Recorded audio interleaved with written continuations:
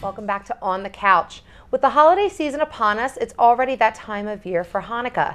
Today with us we have Hillel, a Jewish organization here on campus. Here to discuss Hillel is founder and treasurer Benjamin Daffalo and academic advisor Mark Fleschner.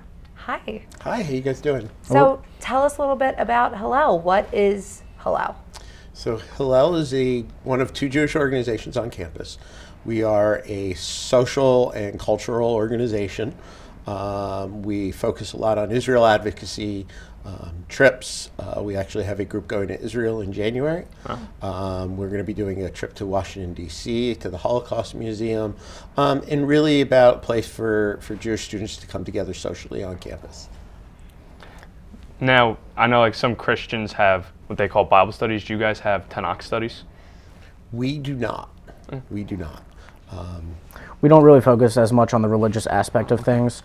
We do celebrate the different holidays like Hanukkah, the high holidays, Passover. We usually do a Seder.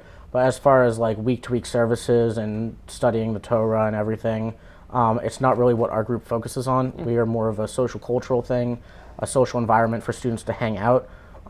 That's really more what we focus on. Some other clubs focus more on the religious study of it. All right, so we are in the middle of the Hanukkah celebration right now. Third night. What sort of things has the campus been doing to celebrate Hanukkah, and what has Hillel been doing here to celebrate? We had a really big Hanukkah party Saturday night for our members. Had a great turnout, so everybody ate a lot of food. College students love food, so everybody was happy. Had a lot of traditional holiday food, latkes, things along those lines. A latke is like a potato pancake. And then we actually just came from a joint menorah lighting ceremony with Chabad, where we have a giant menorah outside the student center. I encourage everybody to run by and see it. And it was really nice. Dean Jones, who's wonderful, was there to light some of the candles. It was a great. I've been at Rowan 16 years, and I've been involved with Hillel for 15, off and on, depending on the years of the school. And to see something like that, where we had good 30, 45 people out, was absolutely wonderful. It was absolutely wonderful. It was a special moment for the campus. Yeah, so you say the club has been around for 15, 16 years. How do you get the word out and try to expand so you could open this to people that are Jewish on campus?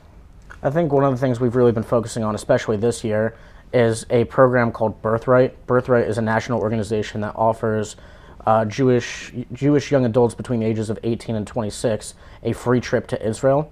So one of the things that we did is we advertised very heavily, both through their own announcer and flyers and video announcements on campus. Meetings for students to come and go on a trip together, from a group of Rowan University students to go on a trip like that together.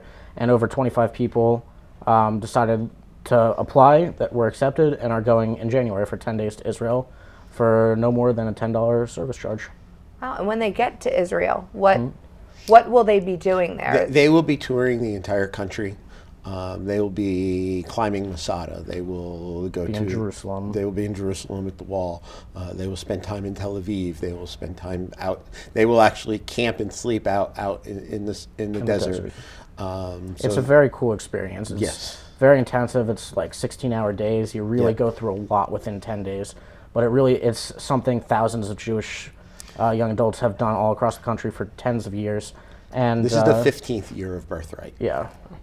So it's very exciting. Everyone who's gone on Birthright has had a great time. So we're expecting this to really supercharge the community and help these new students who are joining Hillel and going on this Birthright trip to stay and advocate for it in the years to come. Have either of you been on the Birthright trip? Birthright didn't exist when I was of age, so to go. So yeah, but Ben? I am not eligible because I've spent a significant amount of time in Israel already. My last trip, I was there for 5 months, so I'm not eligible. You can only go. It's only eligible. The only people who are eligible is if you've never been before. So, to offer young Jewish adults that experience. So you mentioned how you don't necessarily focus on the religious aspect. So there's a couple types of Judaism between conservative and Reform and Orthodox. So that does not play a factor in joining your organization. We accept all We welcome denominations. everybody. even if you're not Jewish. Yeah, we Awesome. encourage everybody to come out and learn about Judaism. There's a lot of misconceptions out there. Come learn about us and who we are. Learn about the things that Israel, produces. Text messaging was a technology that originated. Israel's nickname is the startup country because so much technology that you use on a daily basis comes from Israel. Microprocessors, text messaging, all originated in They Israel. just invented. They're now marketing a 3D printer that prints in metal. That machine shops are using for printing gears and tool and die stuff. It's quite incredible. So when this club came about, what was it like in those early stages, getting that started here at Rowan? What made you say, this is something we need to be going on here? It was always a struggle in the early days because we didn't have a very large Jewish community on campus. Those students who were religiously Jewish came from the Cherry Hill area, so they didn't live on campus. So we always had just like a nice little group of students who were Jewish who wanted to hang out together and let's do some events. And it ebbed and flowed. And then when Ben and the rest of our e-board came in as freshmen 4 years ago now? 4 years ago, they're all seniors now. They really wanted to, they saw that Rowan was starting to change and grow, really become a different institution where we're getting a lot more Jewish students. And they've really built a great foundation for the group over the last, this is now their 3.5 years. So now that there is maybe a bigger Jewish community, how are you trying to get the word out? Any websites or social media we could find you guys on? Yep, Rowan, at Rowan Hillel. Facebook is always up to date. Just look up Rowan Hillel on Facebook. We're always updating that. Yep. We're also on Twitter and Instagram, again, at Rowan Hillel. We're constantly updating that stuff. And one of our students will actually be blogging from Israel. We will be setting up the link on that through Facebook so people can kind of follow their antics. I know I will because I'm very jealous that I don't get to go on the trip. That's awesome. That's awesome. Yeah. So what has been, I know tonight was a very special night for the club. What has been one of the best moments you've experienced, whether it been in the past year, your entire time being a part of Hillel? I'll let Ben answer that first. I think my favorite thing that has come across from this club so far is this birthright trip. This birthright trip is going to be an incredible experience for these 25 students that are going to Israel for 10 days, basically for free.